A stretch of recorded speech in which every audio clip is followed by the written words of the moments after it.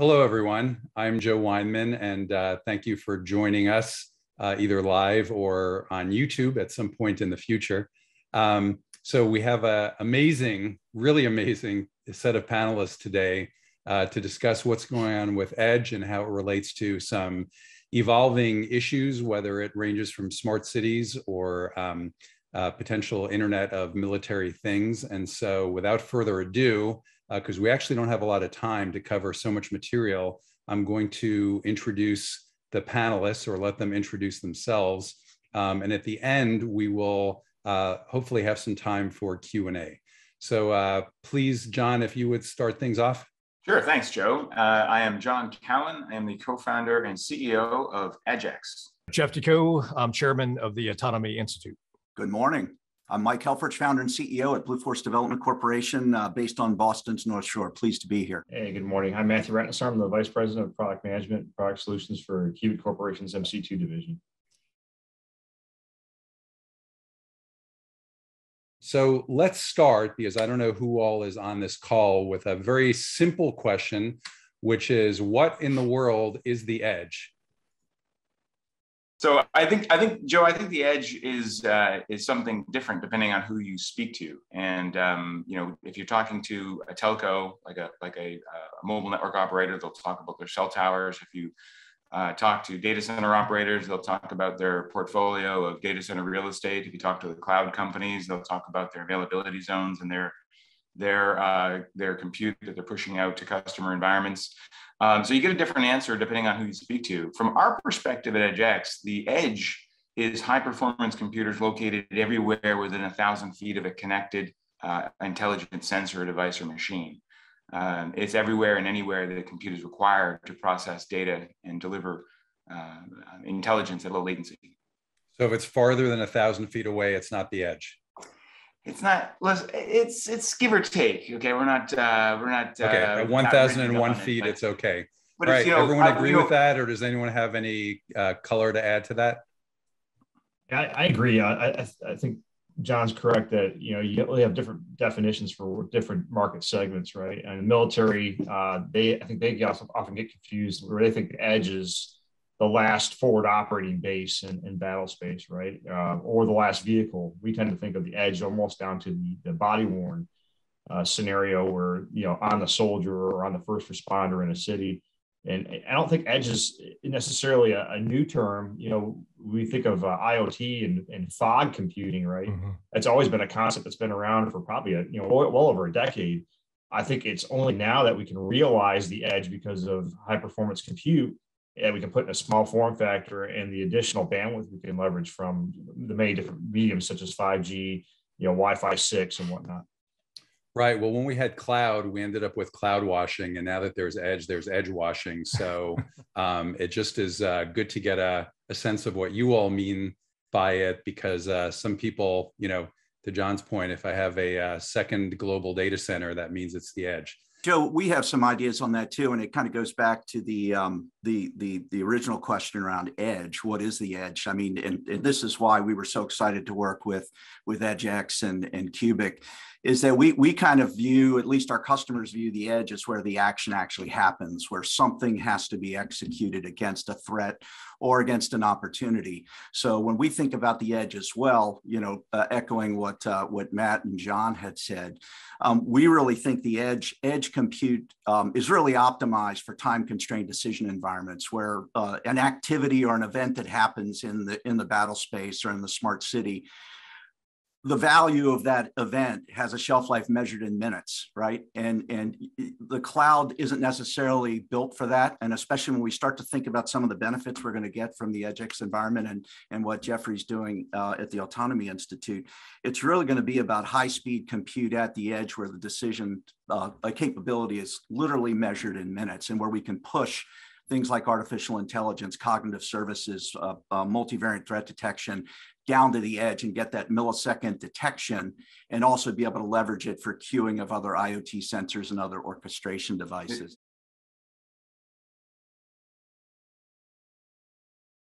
So, all right, let's assume that that definition is good.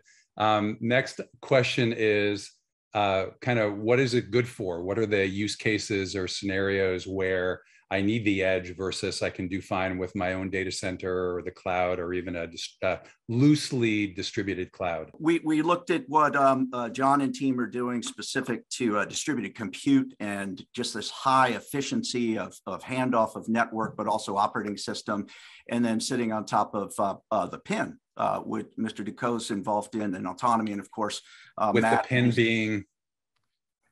Yeah, public infrastructure network nodes. So it's basically and what does that mean? If I can interrupt my interruption too. Well, the best way we try to frame it is if we think about, we went from broadcast antennas down to cell towers, and now we're going from cell towers down to small cell. But in the case of the small cell at the location of a intersection, it's going to have many other components. It's not just going to be wireless. It's also going to be advanced sensors, IoT, and compute. So is a way to think of it just basically kind of something like a street light that's on the corner within John's 1,000-foot range that has wireless connectivity and compute and storage and network resources?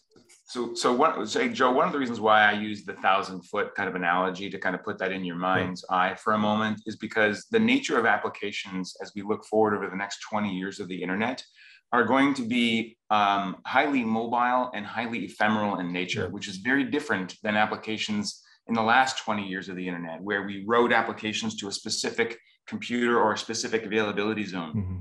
Applications, code, and data and content, they need to be located everywhere so that as the devices and things which are not tethered to land or machines or what have you, they're highly mobile devices that are out there in the field, as they roam around and need to be able to execute code or consume data, they're doing so across a fabric of computers, which is what distributed computing is. They're doing so across a fabric of computers that are interconnected, right, and behaving as a single insertion point for code and data. So maybe I can drill down a little bit on that and ask you.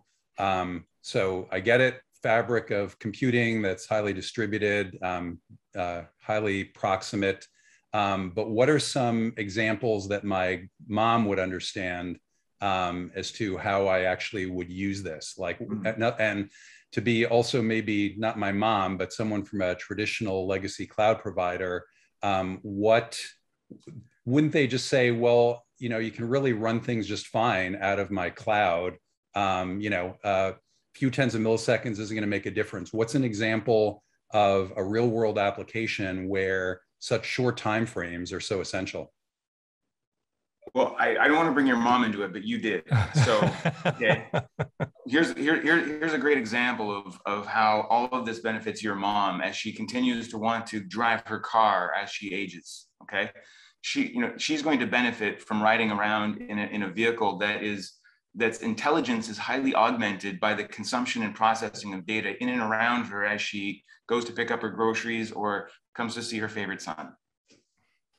Okay, what about anything around like crime detection or national security, homeland security? Anyone have any examples, or is it just my mom and when she goes to get groceries? Well, it could be your mom, walking down a dark alley in the middle of the night. So Matt and Mike can walk us through some of those examples. Sure. Matt, you want or if my mom is out on a battlefield would be another scenario. And I think this is where Mike can really expound upon, but I think it's the fusion of data at the localized area to make a quick decision, right? When there's an accident, I was driving to North Raleigh the other day, last night, and the road was out, right? No way could I have known that 10 minutes prior, but the only road I got on, there was no other detour that was a short, leg. I had to take almost 45 minutes out of the way just to pass a bridge that was out. And that type of data can happen in real time. Now it does today, right? But it goes back to a server and that goes over whatever applications are there. But in real time, if I can hit, my car could have known that. It could have displayed it on the navigation, said, bypass here, turn left or right away. In real time, right? Not when I actually hit that barrier when I was 10 minutes late to drop my son off. I think also natural disasters or crisis situations, right? We look at active shooter instances in a town, right? If we can localize where that gunshot came from 4 or 5 different sensors, we can figure out what direction it was firing to or from, where it's located, and then push people in a way that gets them away from the threat, but then also allows our first responders to respond to that same area and know how to assemble on the threat rather than just diving right in the front door and proposing or getting themselves into further danger. So there's a lot of decision making that can happen in seconds. What I'm imagining is that it's not just a latency issue, but that there are also or latency per se, but sort of a latency and bandwidth type of trade-off, where without sufficient bandwidth, that will introduce latency besides propagation delay. So I would imagine as the world moves to more video sensors, and you have like smart and safe cities that are collecting all that video data, that simply the backhaul network bottleneck becomes virtually impossible to traverse in any kind of meaningful time frame. Because, as we move from, HD to 4K to 8K to 16K to half dome to full dome to 3D to 120 or 240 frames per second, I would imagine that that's just a lot of data, given that, the deployment of those devices and the bandwidth being generated by those devices is just overwhelming, even though telcos and network providers are putting in massive upgrades to bandwidth. It just, even at 20% or 30% or 40% per year, I would imagine you can't keep up. So is that a driver also for edge apps? Yeah, I think, hey, Joe, I think, look, let's pretend for a second that you could solve the physics problem of proximity of high performance computers, and there was enough bandwidth on the surface of the Earth to actually, send all this data from where it's generated. I think you can't have this conversation without discussing cost. I mean, moving that volume of data across tariff networks makes a lot of these solutions untenable. Yeah, especially when it's cost in time and cost in dollars. Mm-hmm. Yeah. Jeff, you look like you were going to jump in. Sorry.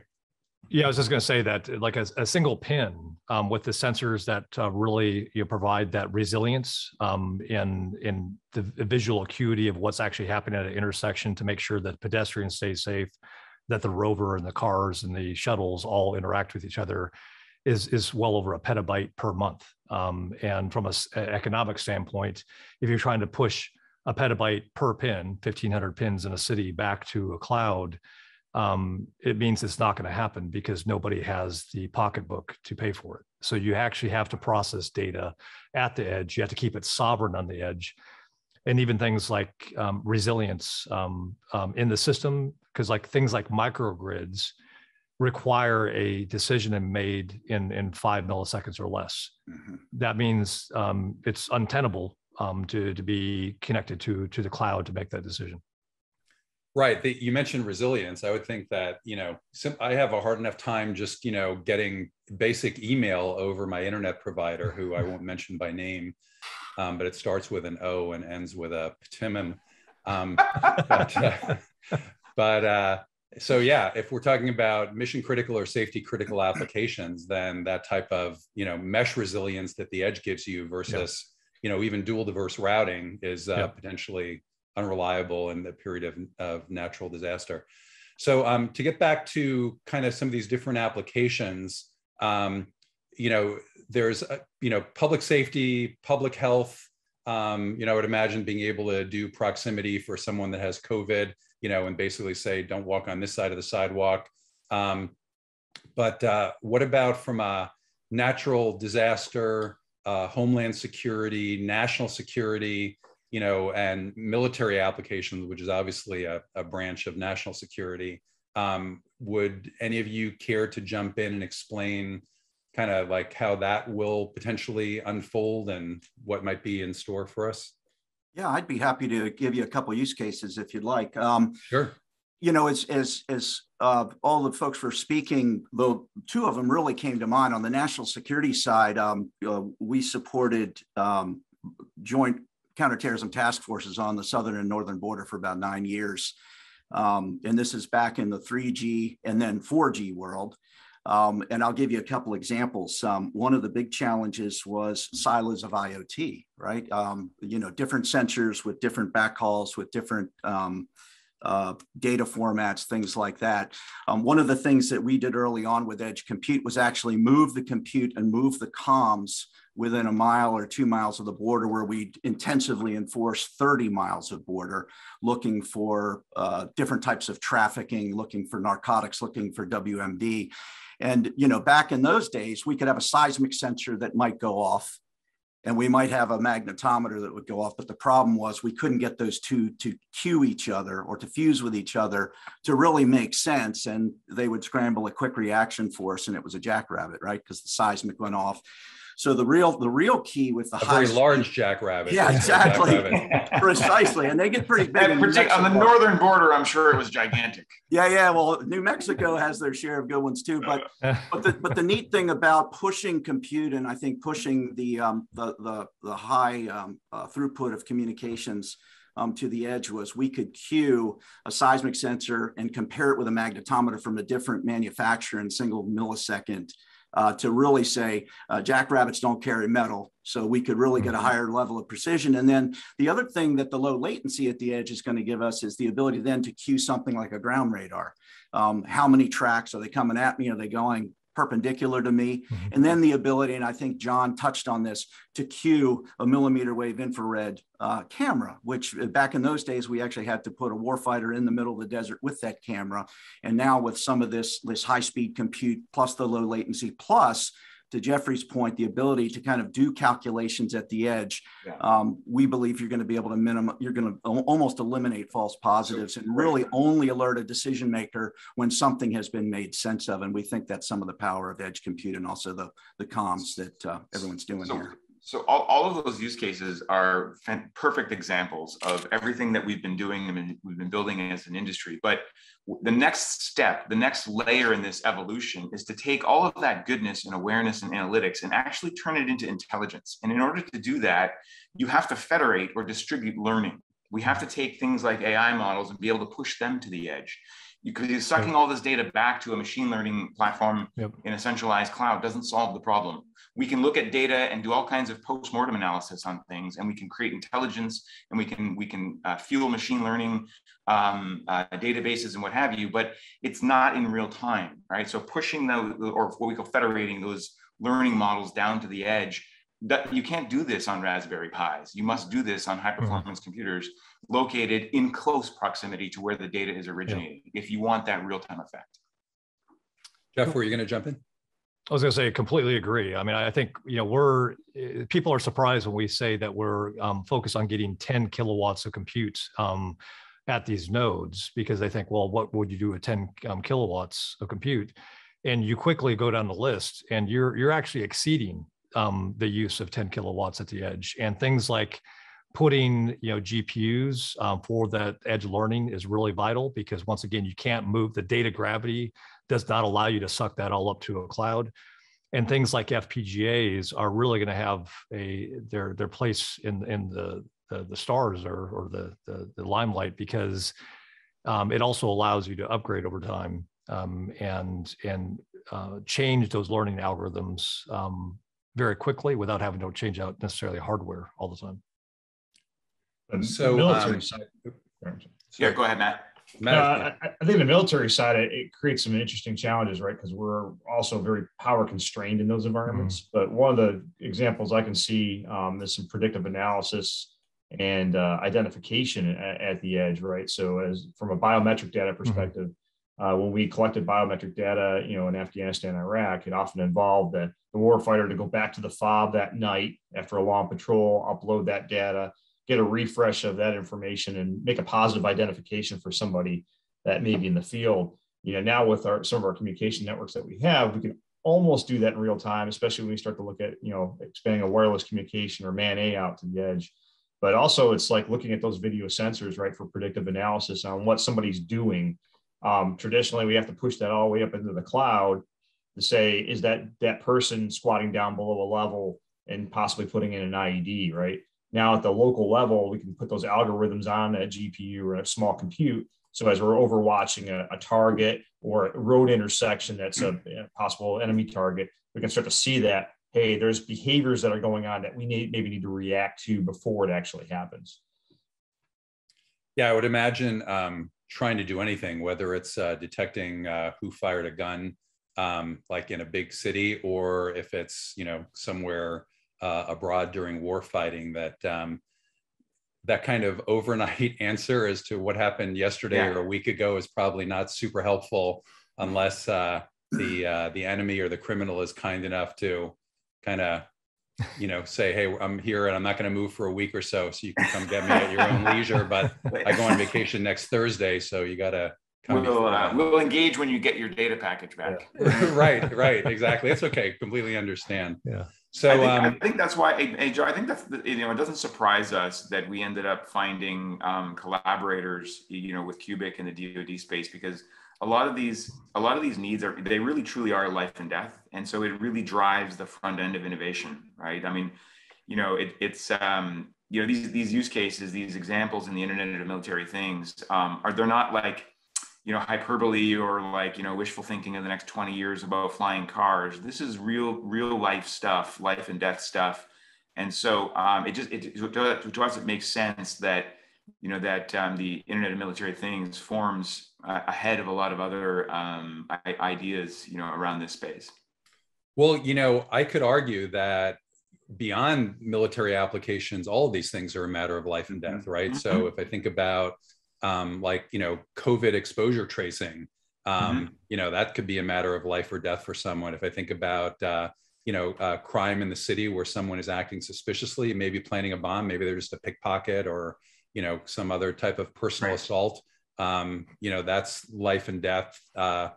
You know, vision zero and vehicle collision detection is life and death, right? So finding a parking space can sometimes be a matter of life and death, or it seems that way.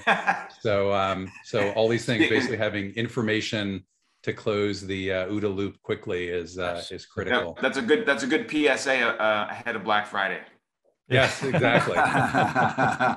Well, you know, but what's interesting is we have lived through sort of this era of e-commerce and Facebook being like the major use cases for the internet, right? And as we move to the Internet of Things or the Internet of Military Things, you know, it may seem like life or death if you don't get that last sweater for your loved one. But, you know, to your point, these are really critical applications. They're not, you know, and we could go beyond that. How about sensors in factories, right? Where, you know, there's a sensor that shows you know, a toxic leak or, you know, a fire that started or what have you. So, you know, many of these different applications really are critically important.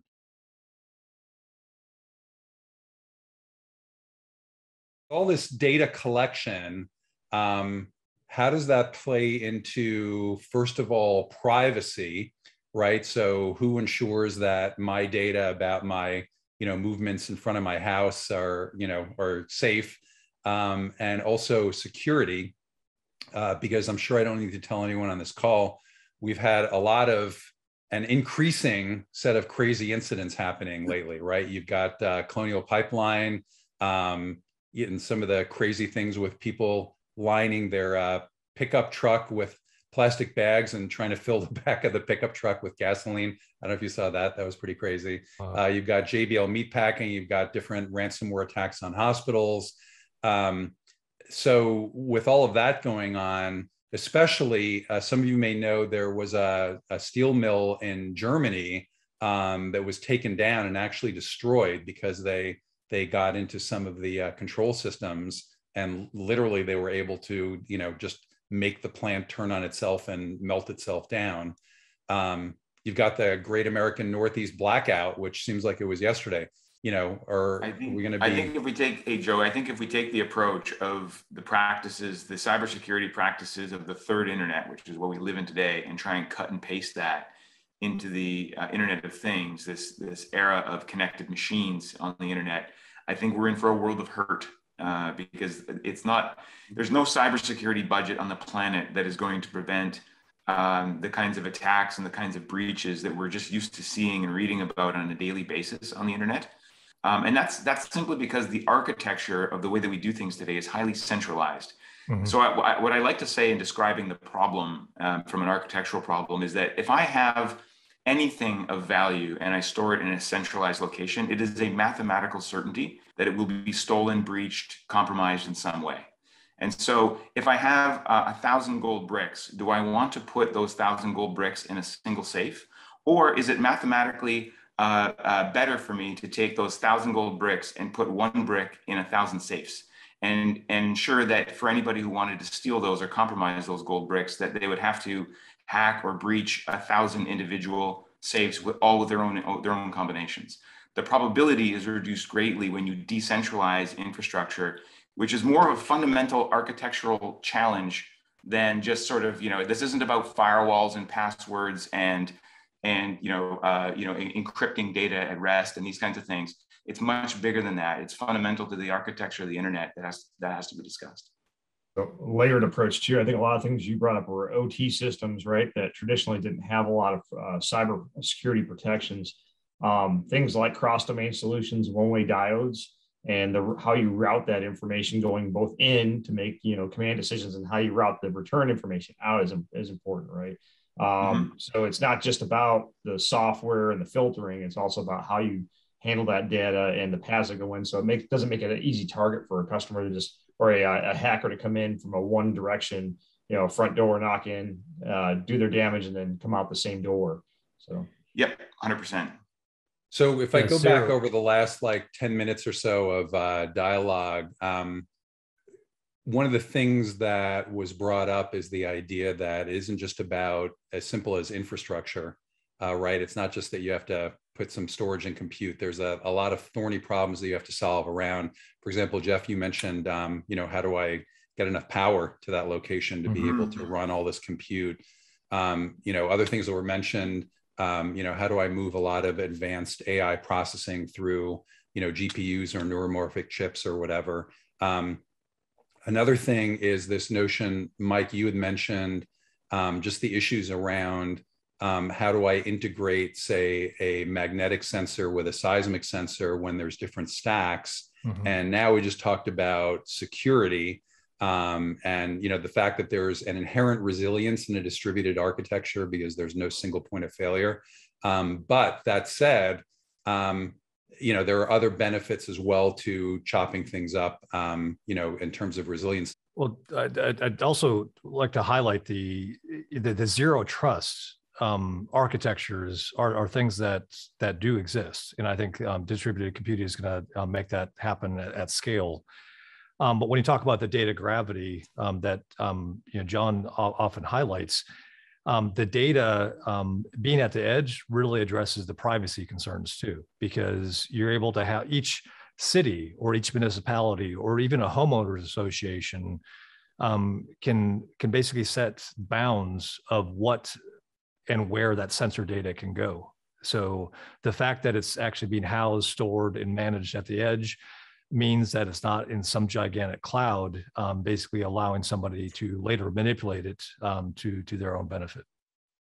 Got it. So that adds yet another dimension is how do I figure out ways to partition the data and have access only to trusted parties.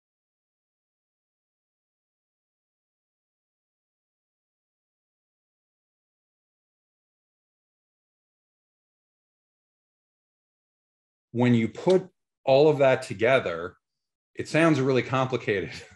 It's not like, just the good old days back when I was but a lad of getting the paper cards into the card reader and running them on the mainframe.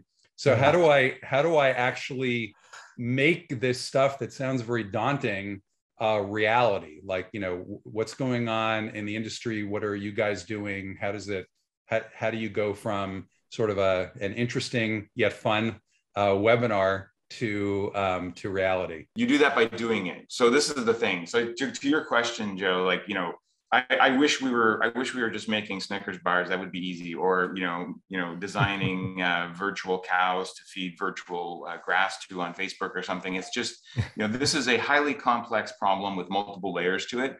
And the approach that we took at EdgeX is to say, this isn't a one company thing. This isn't a one developer thing. This is going to take a coalition. It's going to take collaboration, and it's going to take just putting it out there and doing this kind of stuff, testing.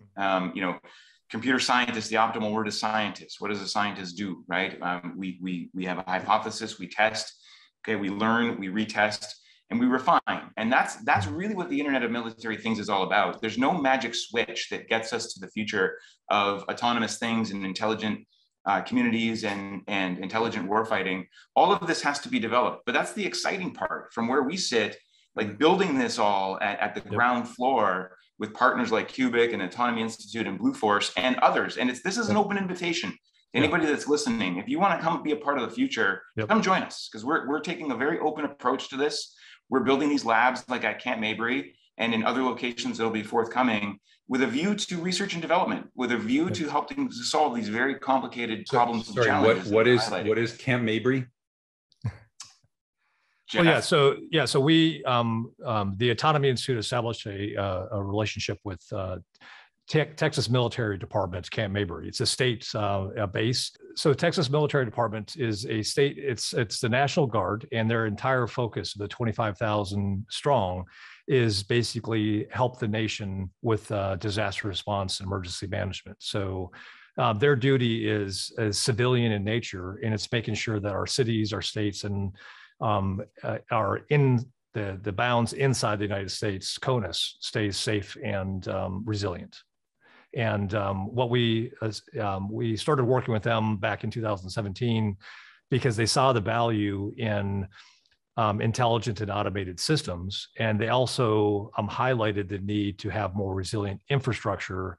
So if a hurricane does occur, there is systems at the edge that are at least providing situational awareness or things like assured position, navigation, and timing, or just basic communication networks, so they can actually go in and rescue and help in harsh environments.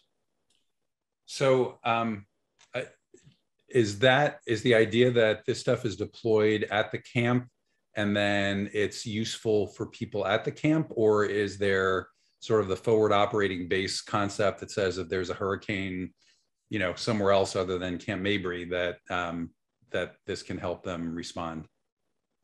Yeah, so I think it solves the reference architecture that could be deployed in theater and in all across the nation. But its core purpose right now is to work with key vendors that really understand the importance of edge and have solutions that can actually be validated and demonstrated to city mayors and governors and state DOT leaders. So one of the challenges of creating a lab for this kind of environment, Joe, is that you need a broad swath of real estate to do this. I can't do this, in my garage, and I can't, like I did, in the third internet. I can't do this, in a little makeshift lab at the office or a data center. I actually need a community to test this around. And while I think it would be fascinating to watch a live test of this in a real metropolitan area, I wouldn't advise it, right? So you need these kinds of partnerships where we can go be scientists, and our collaborators and partners can test and build and design at an accelerated pace, with a microcosm, if you will, of a broader deployment at your fingertips. Okay, so it's kind of it's not just that you're worried about say vehicle collision or security at the base. It's a lab / test bed for future development. So, now, will Camp Mabry benefit from the solutions that are developed there? Absolutely, 100%.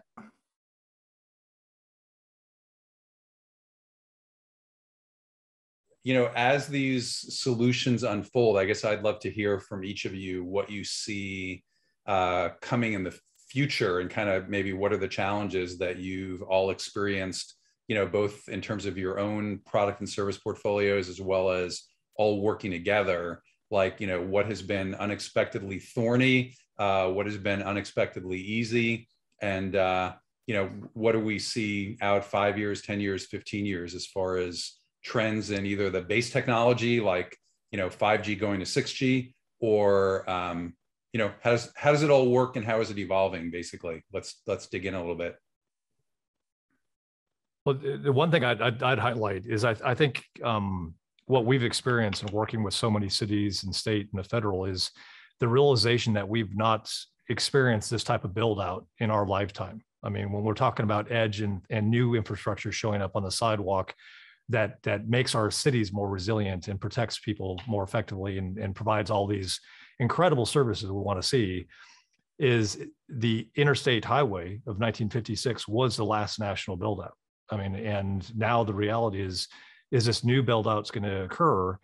And in a lot of ways, it's going to be drawn by machine to machine applications first, versus it being something that is necessarily, it's not necessarily about 5G being out there. It's about how can the enabling technologies that allow machines, or like shuttles across the city, or rovers providing applications, or some of the health applications that you were talking about earlier, to be in the city.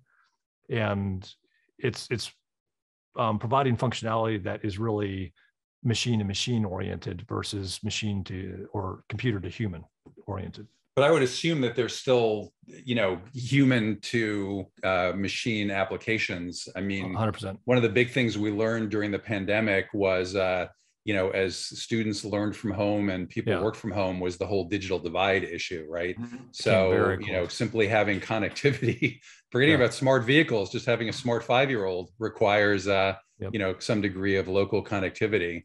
So those are critical. I was shocked, Joe, to just in my home county, Wake County here in North Carolina. I was shocked to learn about just how many students don't have effective internet access to do school. I mean, I think like that, to me, maybe I just take it for granted because I'm in the space and it's just, tech is life, I guess, right? For somebody like me, and I take that for granted. But to me, the idea that students don't have access to broadband at home is as a silly a notion as somebody doing their homework by candlelight while everyone else around you is electrified. Yeah. Right. I mean, it's a ridiculous notion. I couldn't believe the numbers. The digital divide challenge is one of the greatest ambitions, I believe, of the Autonomy Institute, and why we're so excited about this coalition, because in my experience, it's the greatest aggregation of like-minded individuals, companies, public and private sector organizations that are coming together around the infrastructure build out. We at EdgeX, I mean, we're down in the weeds trying to make things work for them, like doing the really nitty gritty technical stuff about how do you make all of this infrastructure and sensor data inherently multi-tenant? How do you move from a world of writing static data to a network to streaming thousands of flows of information from thousands and thousands of sensors? These are like the nitty, like down in the weeds problems that are unfolding and being worked on as we speak. But the big picture here, really, I think captures around, the digital divide, which is a, it's a big deal. It's a big thing.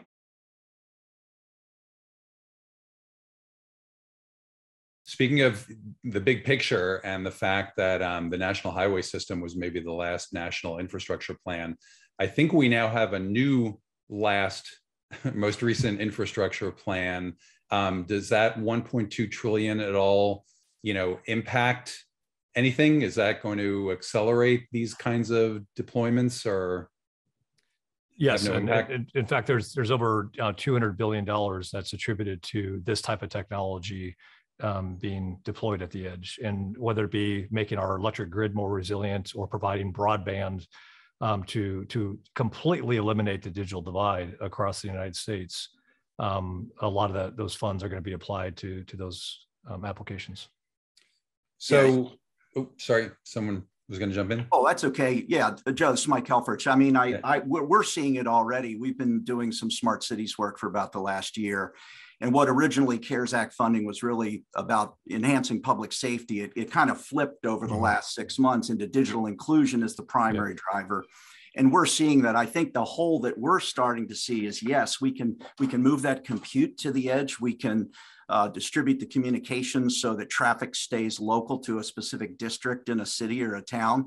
The one thing we're finding, though, is that a lot of the thought around multi-access edge compute is, how do I get up an AWS private VM on that, right? Mm-hmm. What we're actually hearing is, and I think Jeffrey said it really well, we've got machines, we've got services. The bigger issue we're starting to see now is, how do we put those microservices, those edge-based microservices on top of those geographically distributed infrastructure in the form of the PINN? And I think more importantly, what we're seeing now is, how do we allow these kids, how do we allow first responders to discover these services? So we're doing a great job of putting operating systems out at the edge and communications, but it's a layer right above it that's going to drive the value of the first responder, that student who's working from home.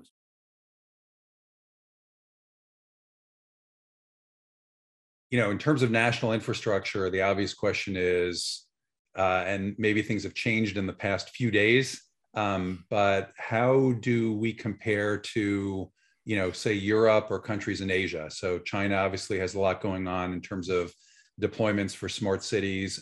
South Korea has a lot. Japan has a lot.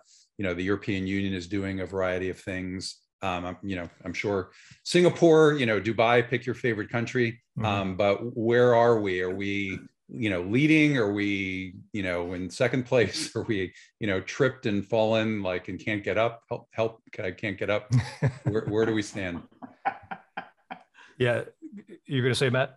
Well, Yeah. I think it's interesting. We tend to think that China is way ahead of us, and I think that is true maybe in a technology aspect, but I think it's because they have a burning need to do that. They're looking at moving almost 80% of their population to metropolitan areas, right? So I think they rank right now in the 60s from an urbanization score perspective. We're number 35 or 6. I think the trend for, like I said, a lot of those countries is to move the infrastructure and everything into those metropolitan areas versus, you look at, like John and I live in Wake County here in North Carolina. There's actually a trend to move away from the cities into more suburban areas, right? And more rural. Where I live, I call it communication desert, right? I'm lucky I'm on the internet right now. I drive, half mile down the road, I lose cell phone connectivity. I think where some of the technologies like 5G are definitely going to benefit those dense urban environments where there's, thousands or millions of users that can't access a traditional infrastructure. We also have to look at hybrid solutions that extend to these rural areas, having, long range point-to-point links to extend a PIN that could be in my neighborhood and service, a small, development. So it's really interesting how that would go, but I'd say we are maybe behind in the rollout of some of these newer technologies, but we also do quite well with some of the older ones that we have. What I think that the biggest thing I'm like to highlight is we have just 30,000 5G nodes versus the almost 1.1 million in China, and we're looking at it wrong. I mean, from a standpoint is. Because I agree from a standpoint of the ability for people to have wireless connectivity, we're pretty well covered. But what is that connectivity? That's maybe 3 down, or maybe if you're lucky, 25 down in some of these regions.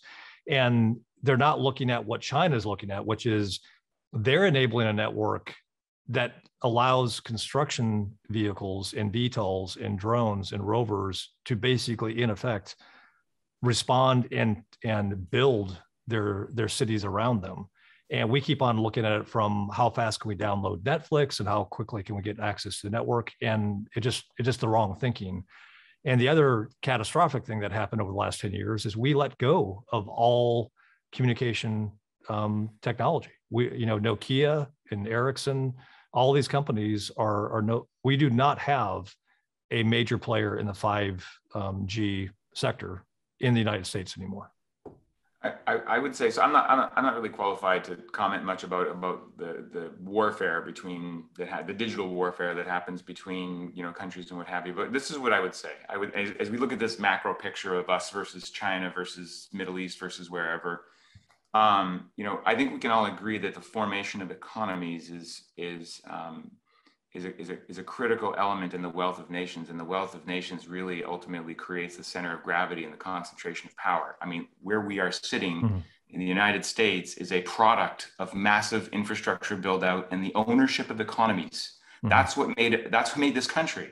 And so as we look forward to the future, this is what other countries, I think, really truly appreciate about the future, is that in the 4th generation of the internet, the concentration of the kind of infrastructure that's necessary to own the internet economy is what's going to shift the balance of power in the world.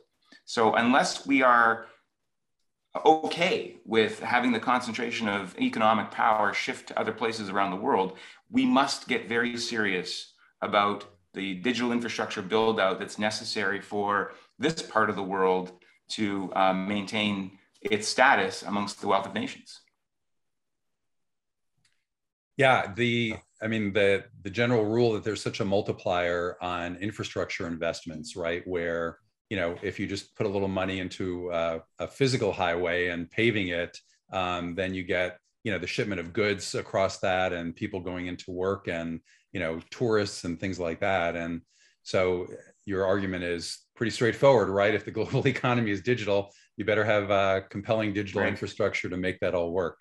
Well, so if I could just go back to something you said, Matt, about how horrible your wireless coverage is. And I'm picturing that Jeff starts deploying pins in your neighborhood now because he feels sorry for you. How, does that actually all work, where hypothetically you have, an AT&T or a Verizon phone and Jeff deploys a pin? What is, wouldn't that be AT&T that we need to deploy the pin, or what is that? How does that actually work with multiple different service providers leveraging a shared edge infrastructure? Well, I'll kind of jump in. We're working with actual real estate developers that would be installing pins inside neighborhoods. And we're working with state DOTs that would deploy pins down to highways, and cities that would deploy pins across the entire city, not just in the cherry-picked areas. But once those pins are there, the carriers or the cloud compute or other providers basically then move in with their services. So if a pin is deployed in that region and AT&T decides to deploy, now they're going to have better service to those residents. And let's just say there's not a backhaul. Let's just say there's not fiber. Well, now there's quite a few different ways that the backhaul can be addressed, which Matt highlights the kind of point-to-point. One of their companies, Nuvatronics, has a point-to-point that is a 20 gigabit connection at a very large distance. Or you can also put a Starlink antenna actually on the pin to be the backhaul front haul to that location, yet all the services are just provided via Wi-Fi or 4G, 5G. So if there's a pin in North Carolina, I don't have to get a wireless account with North Carolina State Telephone. I can use my existing stuff, whether it's GM OnStar or my own cell phone or what have you. Yeah, I'd say the answer is yes, but I would say that part of the Autonomy Institute has been working with multiple the federal agencies and the OEMs that care about a machine-to-machine network, a network designed specifically for enabling tractors in the field and resilient connectivity for cars, trucks, drones, urban air. So I think there'll be a new network as well. But the first thing it's going to do is provide incredible resilience to the network providers out there today.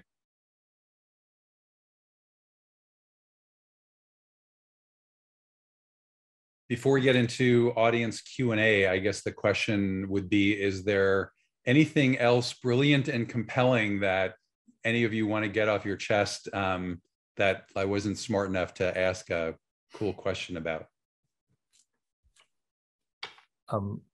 I think the thing that is going back to this huge build out. I think what's exciting about this opportunity is the public-private partnerships, that this is going to instantiate something that really brings communities to the table, cities to the table, to be handhold the inclusion of this technology to the benefit that they want to see. So it's not going to be forced down by industry.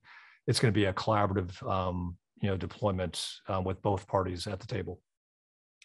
So do you see that the build out basically going city by city? Is that like the right unit, or organization by organization? I don't know if it's a manufacturer that has 20 plants, how does again, I'm just fascinated by how does all this stuff get from sort of concept to, it's nobody even thinks about it anymore because it's ubiquitous and simple to use.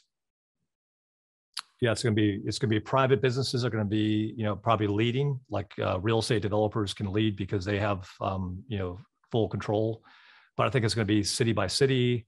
It's going to be corridor by corridor. And our goal is by 2023, working with the federal legislators, launch a full 50 states build out. And that's exactly how the 1936 Electrification Act happened. It basically started in pockets. It was proved out, it was validated, and then everybody wanted it. And then a federal act was put together. All right. Well, if anyone has any questions, kind of the there was a question about public-private partnerships, which is funny because as I was starting to read it, you were answering it. I don't know if you saw it or not. So, but while we're waiting for any other questions, maybe we can start wrapping up with summary remarks. So, Mike, you want to jump in with kind of what you see? Are you optimistic? How does this all look? Yeah, we're very bullish on just whether you call it 5G or CBRS or high-speed communications or edge compute. We're very bullish on it. We're seeing it, the public-private partnership. We've been involved in 2 of them to date, Canton, Ohio, the NFL, and the city of Canton, specific to Centennial Park, purely driven by digital inclusion. Great opportunity. Wish they had what you guys have right now, but I can tell you we're also seeing this in other cities. Certainly in Detroit, the automotive manufacturers looking at digital inclusion, partnering with the city to deliver that to folks. I think it's going to be a very exciting time, especially as this infrastructure bill kicks in place. Agreed. Very cool. So before I move on to you, Matt, somebody said, talk to us about what the Alpha Lab looks like and who can participate. I'll summarize because I'll kind of cover that. But look, this is what it comes down to. As I said earlier, this is not a small challenge. This is not a one company deal, one company solution kind of opportunity for everybody to participate in. This is going to take everybody kind of rowing in the same direction. And Jeff points out historical moments for the U.S. economy, like the electrification of industry and the build out of the national highways.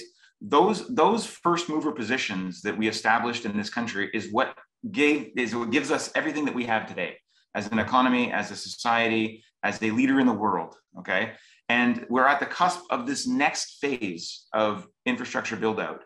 We can't sit back and rest on what we did in the past.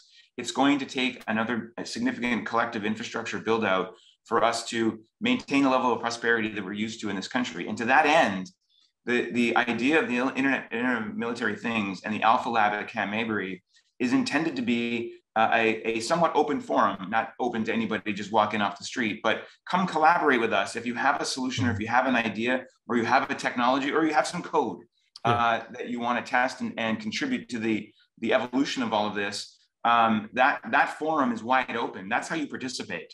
Get in touch, reach out, hit any one of us, Cubic, Autonomy Institute, EdgeX, Blue Force, will help facilitate this because we're all on the same team here. This isn't about us versus anybody else in the industry. This is about, our corner of the world leading the way to the next generation of the internet. And what's good about the Alpha Lab is it's going to simulate and allow you to have applications like you're in a dense urban environment. So the ability to test and demonstrate things like crowd counting and allowing rovers to routinely deliver things, or even one of the applications that was early on is just autonomous lawnmowers, just maintaining the campus to be completely the most maintained, military base in the country.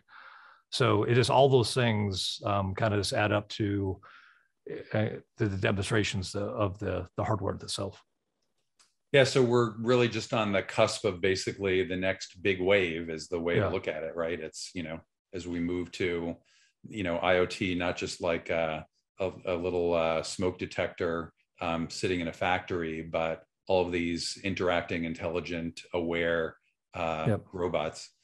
So we have a question about that, and this is perfect, Matt, because you can do a summary and comments as we answer this question, which is where you see military applications for the IOMT being prioritized. Is it actual battlefield applications or more like just, not just to say just, but logistics? So I think it's the fusion of everything, right? And so, Cubic, we live the edge. We've been doing it for decades, all the way down to the last soldier on the battlefield, and all the way on a vehicle or a TOC. I think it's a fusion of logistics, right? So operations and logistics go hand in hand. When we need to know that the hopper on a 50 cal machine gun is getting low on ammunition and they need a resupply, we want to predict that before they get down to the last bullet. and then get that, additional ammunition, supplies, whatever it may be, forward to a unit to utilize rapidly rather than have to wait for something to come in. Same thing with vehicular maintenance, right? Being predictive before the vehicle leaves the fob or while it's out, trying to look at what's going on in the vehicle, operating temperatures, mileage, all those things to say, hey, this vehicle is going to go down in the next 36 hours. We should probably take that offline and use a different one. And then intelligence too, right? Looking at the multi-domain operations, sensor applications, cyber intrusion, all those things, we kind of live day by day. So it really is truly a fusion of everything that we could possibly use in the military, down to, beans, bullets, and soldiers, their status and health on the battlefield. When they're injured, how to get that information back to a emergency trauma center so they can be ready for the reception of that patient rather than having to rely on voice communications. So we're really trying to pull all those things together at Cubic on the platforms that we make, and with partners like Blue Force and EdgeX, right, to try to utilize their applications and their software to make it enable our products. So. Yeah, as you're talking, I was thinking actually not so much of military applications, but very similar applications, which is aircraft maintenance, right? So you've got, 30 or 40 IoT sensors on a jet engine, each of which collects thousands of data points per second. And you end up with multiple terabytes per hour of flight. And then you grab that data, you use it to do predictive analytics, and that lets you, optimize where and when you do the maintenance. So it's actually at a maintenance facility rather than, out on a desert island somewhere. So it's kind of the same thing over. Sorry? We should take a minute to thank Jeff for allowing us to test the 50 cal ammunition reload in his backyard. That application works great. Jeff. Yeah, exactly. Did you settle with your neighbor, by the way, about the last week? Okay. All right. Well, on that positive and uplifting note, I think we're just about out of time. So I'll just say on behalf of all the panelists, thank you all for joining. It was fun, informative, and for everyone except for Jeff's neighbor, it's been a great discussion. So thank you all. Thank you. Appreciate it. Thanks, Joe.